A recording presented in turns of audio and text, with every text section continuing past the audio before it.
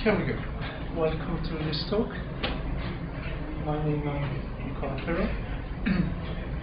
This talk is about building server applications using Objective-C and GNUstep. Well, the reason I'm giving this talk really is because this is an argument which most people kind of ignore. Actually, GNUstep is usually identified with this GUI development framework, mostly for GUI applications. But in fact, it's composed of two parts. One is GNUstep base, which is a non-graphical kind of foundation Objective-C, and the other part is GNUstep GUI, which is more for the graphical stuff. Now, GNUstep base is actually the most complete and truly tested and extensively polished part of GNUstep. So it's actually a really cool and finished piece of software you can use, but it's really little known. It's actually little known to the public in a sense. The company I work for has been running very large-scale applications on this, like big messaging servers for SMS. We've done billions of stuff, and it really works really well. And so I always wondered why nobody else was doing it. So I'm giving this talk just to give an overview of what you can do on how you can use this stuff. By the way, if you've been to the talk yesterday, this is kind of a copy and paste from that. Objective-C, which is the language used by GNUstep, is obviously the programming language. If you're using GNUstep to do server applications, you are going to use Objective-C. There's not much point otherwise. Well, there are some other options which we'll discuss in the end, but this is your main option. Obviously, Objective-C is a strict superset of C, meaning anything you can do in C also works in Objective-C. You can compile and link Objective-C libraries in your Objective-C program, which means, particularly for server stuff, it's great. You can take OpenSSL, you can take whatever else you have, just any C library, you can just link it in and use it. So the main difference between Objective-C and C is that Objective-C adds a number of new features, if you want. Some syntax, some constructs that you can use that allow you to define classes, create objects, instantiate methods, invoke methods, etc. And actually quite a few pretty advanced stuff that sometimes you don't even find in higher level languages like forwarding or categories, etc. Why is Objective-C so special? In fact, why is Objective-C so good for server applications? Because I think it's a perfect match. And the reason is, first of all, it's just C. It's compatible with C libraries. It can be as fast as C if you just use the kind of C subset of it. So if you're writing your server and there's that bit of code that really needs to go really fast, you just write C code. You just use C arrays and iterate and everything. But if you can also use its object-oriented extensions to structure your software like in a very good high-level language, do your nice design patterns, very dynamical. And then the nice thing is you can mix the two things. So once you have a bit of experience, you can actually kind of change your style and have a bit of part more C-like, a bit of part more Smalltalk. So really it covers a wide range of things and applications you can do with it. So it's extremely flexible, and actually for server application, its foundation class library is really powerful. It's really good and it's brilliant. Now, why? I think I already answered that. Anyway, why would you use Objective-C for server applications? I've already said that. It's very fast. You can mix it with C. It's an high-level language which you can use to design your stuff properly, and you've got this powerful foundation library. So let's have a quick look at the foundation kit, which is what this talk is mostly about, basically. First of all, GNUstep base, which is this thing, actually implements the foundation kit defined by this API from 1994. Which defines a number of classes for an Objective-C foundation framework. We've got through some of these classes later, just to give you a better idea of the capabilities of this library. So basically, you've got obviously the root Objective-C classes. You've got strings, numbers, data, etc., arrays, dictionaries. Very interesting for servers. You've got while loops, timers. I'll talk about that later. You can do I/O, the notification, a lot of stuff. Yeah. Okay. So this was the OpenStep kind of API. This is how GNUstep actually does it. You can run your stuff on any operating system. In particular, all the various Unix variants, which are probably what you're most interested in. You need a GNU Objective-C runtime, which is shipped with a Free Software Foundation GCC, so you don't really need to do much. And obviously that's a bit, that's GNUstep base. Okay, so let's have just a quick look at what actually you need to build server applications with GNUstep. First of all, you need GCC. Most Linux distributions, for example, have got a separate package called GCC/-C, which just gives you the Objective-C compiler and the Objective-C runtime. You need GNUstep Make, which is a small Makefile library. It's the official GNUstep build system. Basically, you write very small and clean Makefiles, and then GNUstep Make will take care of all the compiling and linking and porting to other platforms. And finally, obviously, you need GNUstep Base, which is this implementation of the kind of foundation kit framework, which provides you with this core Objective-C classes you can use. A couple of important dependencies that you actually need. Well, you need libxml, which everyone has it. This one is a bit unusual. You need this library called libffi. That's because GNUstep Base supports forwarding, which means you send a method to an object, and then the object, without even really know what method was called, can forward the method to another object, which is very good in certain very advanced design. But anyway, you just download that library, install it, and that's it. If you want to use HTTPS in GNUstep Base, like you want to be able to connect to HTTPS servers, or actually write an HTTPS server, you probably want to use GNU-TLS or OpenSSL. Obviously, you just install those libraries. Now, I had a quick look, and this is just to give you an idea of how easy it is to install on Ubuntu. I just picked up a distribution. You just need to do apt-get or start package that will then get all your dependencies, and you're ready to go. This is instead if you're installing it manually, which, for example, is what my company does. We install all our servers manually. So it looks imposing, but actually that's really all you have to do. It's not much. You need to install a couple of, so GCC, libxml, OpenSSL, obviously. You get libffi from that. You just configure install. At that point, you may, if you do like that, it will be installed in use local. So obviously, you just need to make sure the linker will find the libraries, edit it in admin.so.com. Then you get GNUstep Make, you configure make install. You get GNUstep Base, do the same. We use OpenSSL, so you need to pass this flag, enable OpenSSL to configure. And the only really kind of unusual bit here is you need to source the script. That there are ways where you don't need to source that at all, but as a first start, just to make sure it all works, you source the script which will set your path, set your library path, and you don't have to worry about that.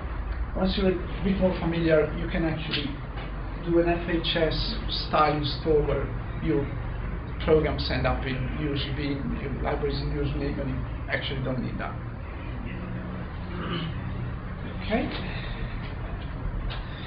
So let's have a very quick look at how you compile actually an Objective-C GNUstep Base program. This is a trivial example. It's the same example we used yesterday. So we import, this is the main header for the foundation kit for GNUstep Base. So once you import this header, you have access to all the GNUstep Base functionality. And this is just the tiny NSLog actually writes to standard error, so it's typically you use it in servers to log stuff, and that is a static string. The syntax at and then the string is actually a static NS string, which we'll talk about later. This is an example GNU makefile, which compiles that thing. Actually, if you have more files to compile, the makefile is exactly the same. You just list them all here, all your source code files, then you type make and it will work. So the structure of the GNU makefile: first, you include this common.make, then you specify the name of your program, which is hello, and the Objective-C files composing the program, and here you can just list them all, and then you include this thing, this other makefile fragment, which builds tools. Now, there are different makefile fragments to build different things, like libraries, bundles, which is like a plugin that you can load in your program. A tool is basically just a non-graphical Objective-C program. So for servers, that if you're doing a server, it's exactly what you should use. Once you've written this, if you source that script, which will actually define this variable, you have all the usual commands. So you can type make, it will build. You can do make clean, make this clean. You can do make install, which will install it. It will give you quite brief output, like compiling file. If you actually want to see the GCC command line, the linker, exactly, just add this messages equal yes, and it will go into verbose mode and print everything that it's doing. You can also use it for make install, for example, if you want to see where things are going. Actually, it then supports a lot of other stuff, like test gear, all the stuff you usually expect. But probably you just need to know that. And when you type make, it will tell you there's a special target you can run to get help, and it will be printed in the first line. Okay, at this stage I was planning to do a quick demo, but with a thing that we'll just skip that. Anyway, basically, if you put those two files in there and type make, it will compile them, so that it's not that great. And then we'll see. Okay, now if you're actually trying to do this, where do you start? First of all, you need to just know a bit about Objective-C, about this GNUstep based foundation kit we're using. This page has got a number of tutorials, which I actually wrote myself, and it's a good starting point, like for those make files, for some classes. GNUstep base has an extensive API reference, which I think is pretty complete. Okay, almost complete. And that's kind of the URL. So when you don't know what a method does, what a class does, which class to use, you can go there and just walk around. You can actually, I didn't list it here, but you can actually also go on the Apple website and look at their foundation kit, which has a similar API. So sometimes it may be a bit misleading, but now, okay, let's have a look at like the basic classes of GNUstep base.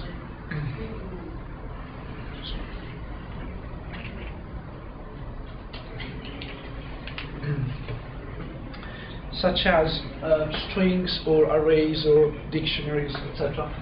It's got quite an interesting design. You would expect you can't do much with those such basic stuff. Everyone knows that you implement it.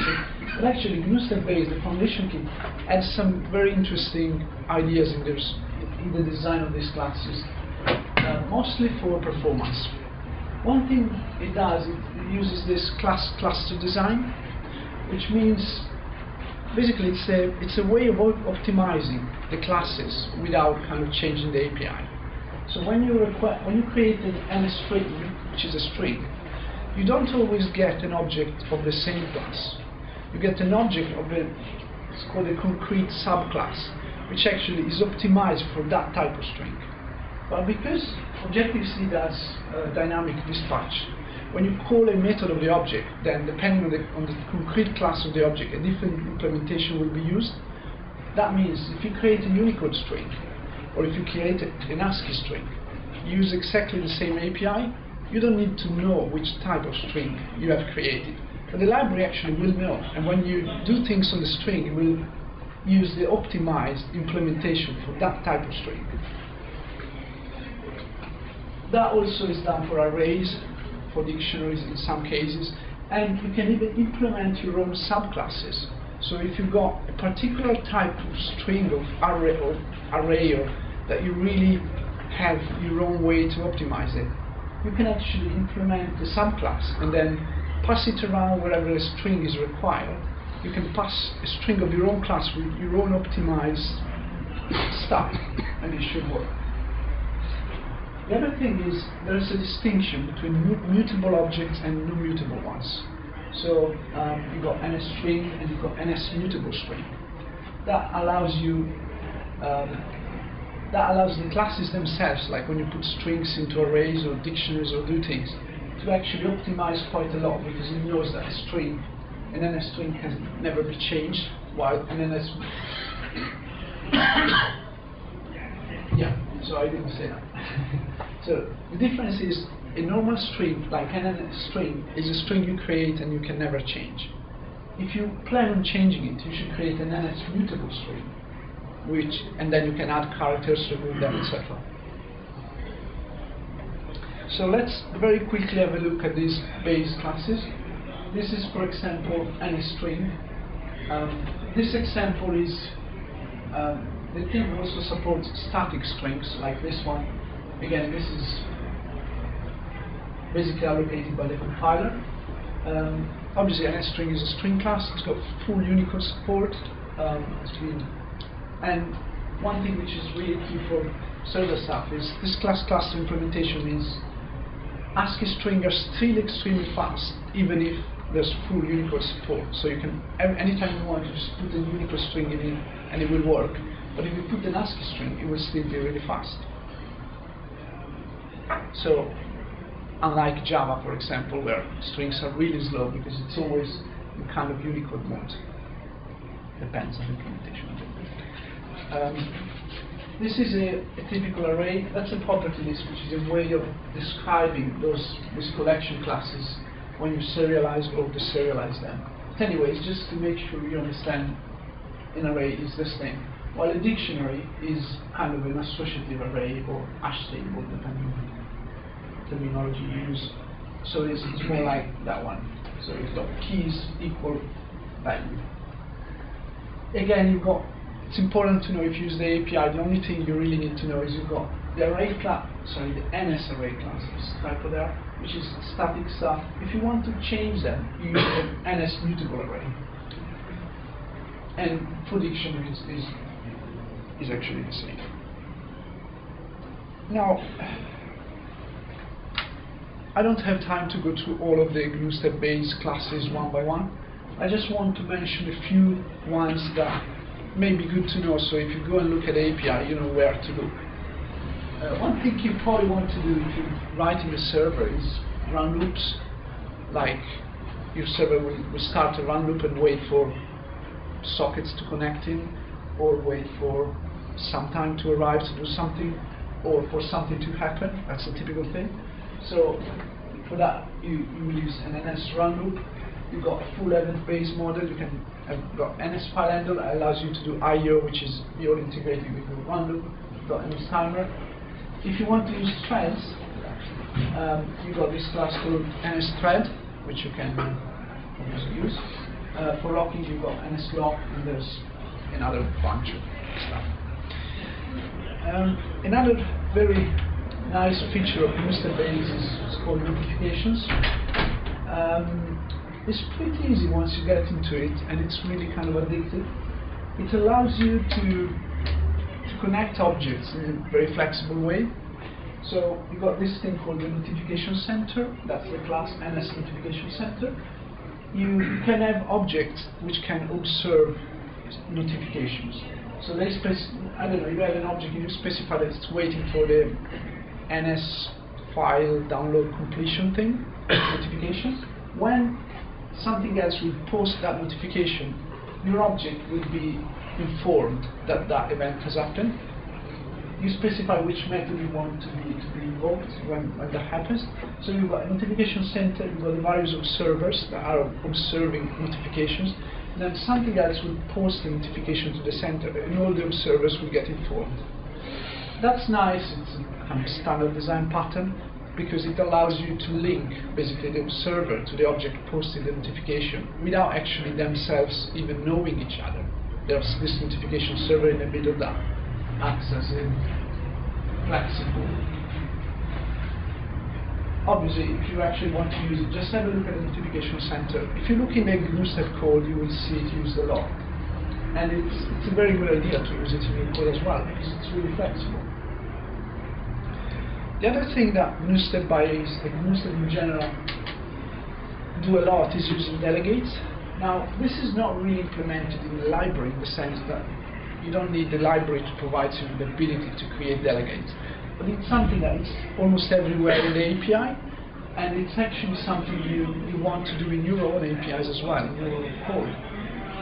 A delegate, basically, the idea is in object-oriented stuff, you usually subclass a class to extend it. The problem is sometimes that's very heavy. You have to create a subclass. It can be quite messy. Delegates allows you to extend a class without subclassing. So you've got your class that does something, and then you add that just the usual method set delegate and a method to return the delegate. And then whenever you're using an instance of the class, you can set a delegate. And then the class, obviously, when it's processing, at some point should check if there is a delegate, and if so, we'll call the method of the delegate to ask to delegate some of the processing to it. It's very flexible, and it's really good. So it's even if you are not going to do this, it's a really cool thing to have a look and see how it works in the OpenStep API, etc. That's just like C# delegates, right? Function pointers. Sorry. It's similar to C# delegates, right? Where they're basically function pointers that you. No, it's totally different. It's totally different. Yeah. You do have a function pointer, but you just like. Usually, if you delegate, then you ask the delegate whether it implements the method or not. Right. So it's totally dynamic. Whereas in C#, it must be already there. It must be defined. It's not a runtime thing. So a delegate is an object, first of all. So you've got your object, then you've got another object. Let's say you've got an XML parser, and you want to do SACS stuff where when it finds a tag, it will actually call a method in your code. So you could have a delegate, which is what you're supposed to implement to actually react to events. And then in the XML parser, you set the delegate to whatever object you want. And then when it finds a tag, it will call a method of the delegate, which does something and goes back. And it finds another tag, and it will call the method. So that's how it works. That's the idea. Okay, I see that actually, because I think I understand your point, but not how that's too different from C# that you also do it at runtime. Yeah. Sure. The only thing similar to that is the name in C#, but it's really different things. We talk about that later. Yeah, no, thanks. Yeah. Anyway, that's my question. I would say it is a standard design pattern. I'm sure you can find it in almost all the other, but here it's really used like. In Java, it's listener. It's similar to listener. Is it? Well, actually, you can have delegates in Java as well. We do all the time. The difference is that in Objective-C, you do not invoke methods directly, but there's actually a concept of the selector, which represents a message, and it's completely decoupled from the lookup process in the class. So the delegate or something. The delegate can be completely dynamic. You don't need to know in advance what methods are implemented in there. For example, if you pass an XML, you can write a class which has methods like begin, or for any tag you could write a method, and the XML parser could dynamically ask that class whether it's implemented and if so form. So it's quite powerful. No, I understand the stack, but it's like Python just has that if you were looking at it. Exactly. Yeah. Okay, I guess I should have expanded a bit more on this. Another thing that GNUstep base provides is something called distributed objects. Again, that's basically it's remote method invocation. There's millions of implementation of that. But this is quite high level and natural, and does use, again, some of these Objective-C really dynamic stuff. So basically what you do is you've got your process, you've got an object in your process, and you can expose it to the network so other processes can call methods of that object. The fact is, the way you use the API, it looks as if that object in a remote process is actually in your own process. It's like an object like everything else. It's very, very natural to use. It's great if you've got a number of processes that need to talk to each other, but are separate processes and just sometimes invoke methods of each other, etc., which can be handy when you're building servers, etc. Now, I don't have enough time to go into that, but I wrote a nice tutorial on this, on that web page, so you can have a look and just get an idea.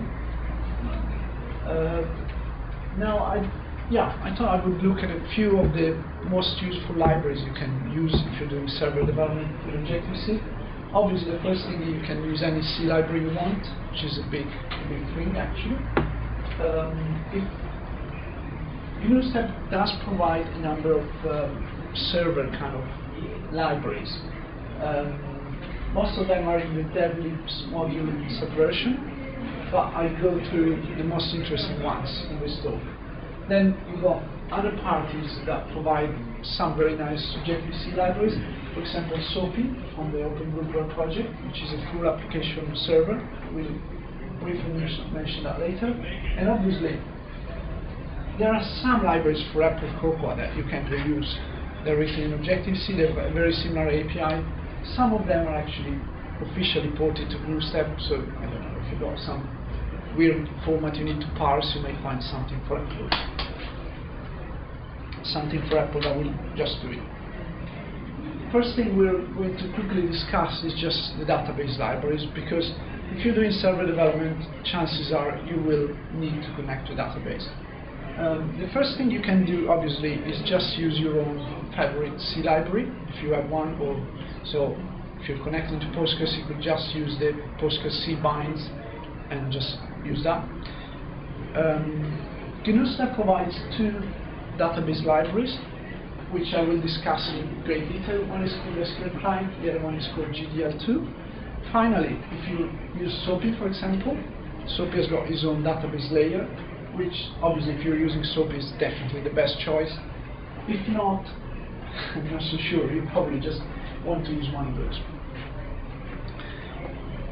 Let's have a look at these two. First of all, SQL Client. SQL Client is just an SQL layer, so it's pretty kind of low level in the sense you write SQL code and you just execute it. Has got backend bundles. A bundle, as I was mentioning before, is kind of the terminology for a plugin. Has got plugins for the different databases, Postgres. These are the ones that are currently provided in the standard distribution, is Postgres, MySQL, SQLite, and Oracle. The focus of this library is really on high performance, and it really does provide cool stuff there.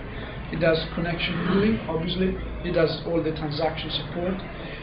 Now, and obviously it does query caching, so you can do a query and say that you want it to be cached for 10 minutes. So if later on your code does the same query, it will just hit the internal cache. The other thing you can do very nicely is batching updates or inserts. If you're doing really high performance stuff, it can become important to just batch a number of writes in a single transaction, which is executed faster. So this allows you to, as your code goes, you can add things, you can add statements to be executed to a transaction, and when you reach the end, you just execute them all. And if the transaction fails, it will actually, if you want, just retry all the insert or updates one by one to make sure that if one of them is wrong, it won't destroy your entire transaction. GDL2 has got a completely different approach. It's trying to go for the high-level stuff. So this basically provides you an object-to-relationship mapping framework. It will automatically convert your database stuff into objects. It allows you to, it does extensive use of those KVC, KVO things, which are so cool in Objective-C, which allow you to change stuff into other objects, observe them, react. So, and basically, strong MVC pattern, very nice stuff. Has got an SQL layer at the bottom, which again has got different adapters for different databases. It's really good for rapid development. So you've got this, well, I won't go into these classes, but there's a number of classes. It even has got a good program to model your database and then work on it. How do they compare? Well, if you're performance oriented, you just want to use SQL client. That makes sense, particularly if you're basically going to write and tune every single query anyway. If you require that level of sophistication in terms of performance, obviously you don't want anything to generate queries for you. You just want to write your own, tune them one by one, and then you should just go with SQL client. If you're looking for an high-level framework where you can work properly with properly designed stuff, etc., models, objects, etc., you don't want to write SQL, GDL2 is for you. Performance is generally good. I have to say it's a bit hard to get into because it's modeled over an old framework from NextStep called EOF. So the people who knew EOF know everything about this. The people who have never used it, it's usually a bit hard to get in. But once you get into it, usually people just fall in love with it and say it's the best thing ever. Question. Go on. How does the maturity of GDL2 compare to the maturity of EOF, let's say 5-6 years ago? Good question. Anyone who? My opinion is fine. I don't say anything. Well, I can give them the full. I think GDL2 is supposed to be beta at the moment. I think there are people using it in real life situation in production, but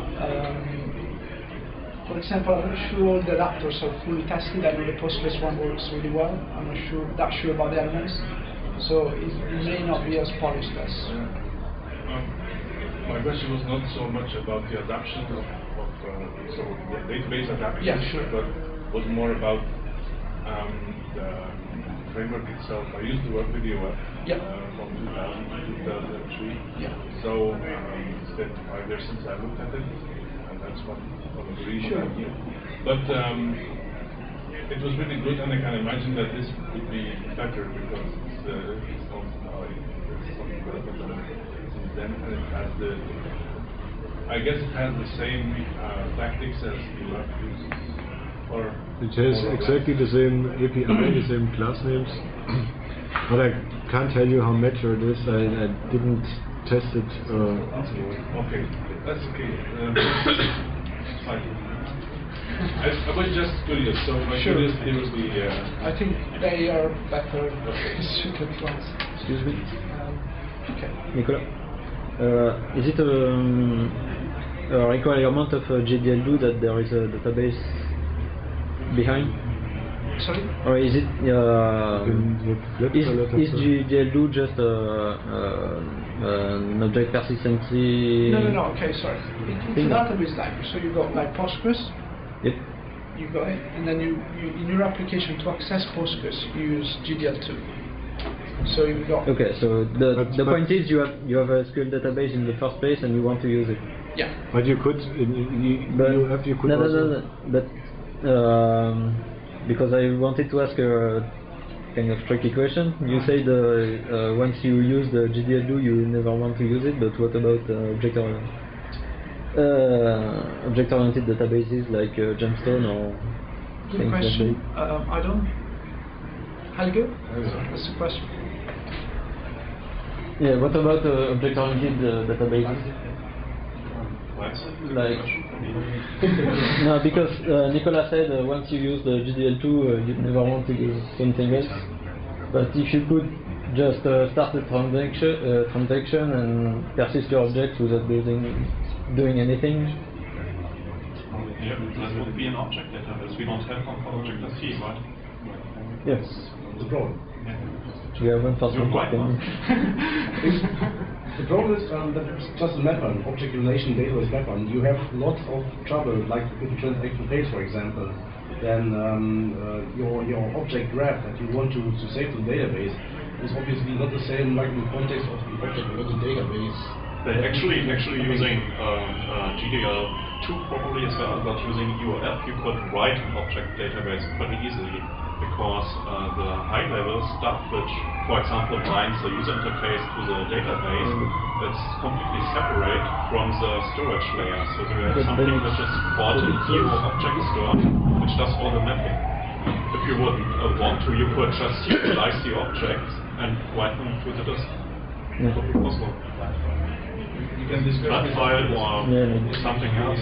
Just my question was, what if there was no mapping layer at all?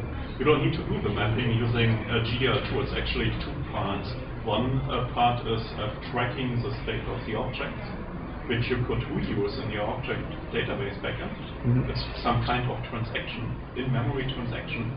So it tracks all the changes to the objects, and when it saves those changes, you could either write the objects as a serialized form, or you could, that's where the mapping kicks in, or you can serialize them to a SQL database.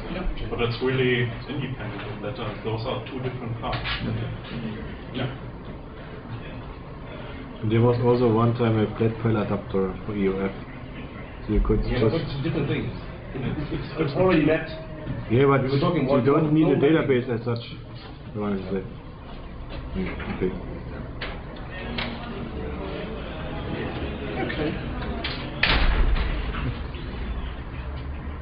Okay, another library which is definitely useful is GNUstep provides this library called Web Server Library, which allows you to implement quickly basically HTTP servers. This is not really for building web pages, it's more for API and transactional APIs where someone is calling your API to do something, connect to your database or something. It provides a kind of full web server. Usually use it with Apache font. It's quite handy if you actually need to do that. In case you need to interface with Java stuff, there's a GNUstep to Java interface, which allows you to use Objective-C, object classes, etc. from Java, and vice versa, Java stuff from Objective-C. It's very cool. It does work. There's a number of cons though. It can be slow, so you don't want to overuse it. If you have a problem, it's hard to debug because of the cross-language calls. Support for cross-language subclassing is actually a bit limited, and it's not easy to port to other platforms. One of the last things I wanted to mention was SOAPy, which is a complete, basically web application server environment. It's got an extensive set of frameworks to do a lot of stuff which you usually want to do these things. It's kind of compatible with Apple Web Objects, even if it's got its own SOAPy concepts and extensions, so it's not perfectly API compatible. It's kind of clearly derived and mostly looking. It's not even trying in certain areas. Oh, it's not even trying. It's got a lot of stuff to do XML processing, XML RPC obviously, DOM, SAT, etc. It does MIME, IMAP, etc. There's LDAP. It's got its own database stuff, and it does iCalendar parsing. If you're interested, that's the URL where you will find all the information. Questions? Yep. You forgot to mention GNUstep Web. Oh, it's yeah, sure. a library which is modeled or compatible to Apple Web Objects or Next Web Objects as it was this time, 4.5, I guess. And it uses, in contrast to Web Objects today, which is now Java based, it's still an Objective-C. And the API is a little bit different. The prefixes are not WO, but some GSW, whatever class prefixes. And you can configure that. You can configure it? Yeah, I think so. Okay. Yeah, I didn't know that. So it's supposed to be 100% compatible with web objects and the alternative to Sophie. And they I just looked at the class names and I thought, what's that?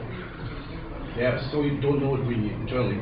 Okay. Anyway, Yeah. so if you're into web objects, which is this web development framework by GNUstep, originally now by Apple, Soapy is a very good one. But there's another project which is GNUstep Web, Yeah, which exactly. is more compatible, less advanced. This I is doubt good. that. I highly doubt that. What do you mean?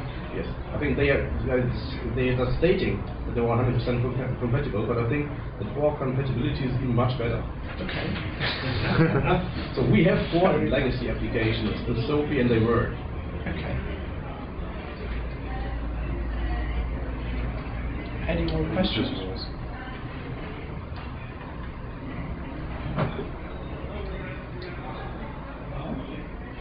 In which case, thank you very much. If you want more information, that's the website. It's a mailing list. You can ask questions. And good luck.